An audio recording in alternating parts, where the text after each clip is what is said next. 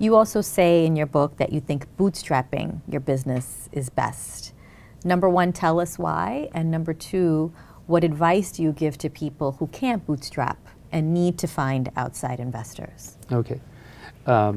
If you've been working for someone else, a large corporation, and you step out on your own, most of the time, the biggest reason why folks step out on their own is because they want to have control. And if you take the step to set up your own business and you want to have control of your destiny and control of your future, if you bootstrap your business with your own pocketbook, you're maximizing control. When you use what I call OPM, other people's money, sometimes, whether it's a venture capital or debt or whatever form of outside capital, you're moving more into a situation where you have to consider the inputs of others. And one of the big risk factors, if you take too much funding from outside sources, is you can quickly give away too much equity and find yourselves working for somebody else down the road.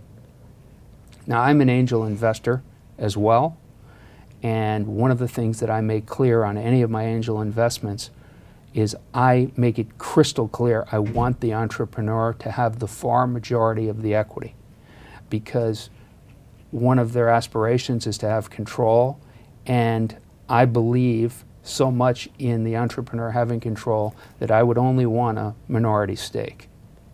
And your advice to people who aren't able to bootstrap and do have to seek outside investment, what would you advise them? My advice would be challenge yourself.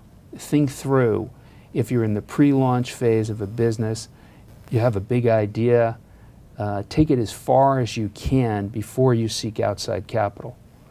If you do that and you prove your business model before, you'll be in a much stronger negotiation position when you do seek outside capital.